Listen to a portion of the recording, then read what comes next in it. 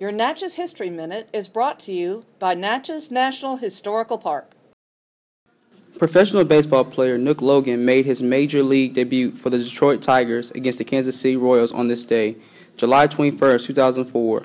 Born Xavier Prente Logan in Natchez on November 28, 1979, Logan attended Copiah-Lincoln Community College and was named the Tigers Rookie of the Year for 2004. In 2006, Logan was traded to the Washington Nationals, where he impressed the club with his spectacular catches and speed. That year, Logan was recognized as the fastest player in Major League Baseball and ended the season hitting .300 and making several impressive catches in the field. On opening day 2007, Logan crashed into the wall in the outfield, injuring his foot. Even though he was out for over a month, Logan still managed to hit .265 that season. After signing a minor league contract with the Los Angeles Dodgers in 2008, Logan became a free agent in 2008 and signed with the Long Island Ducks of the Independent Atlantic League, where he finished out the season. Currently, Logan owns a motivational consulting business that focuses on mentoring young people to achieve their goals.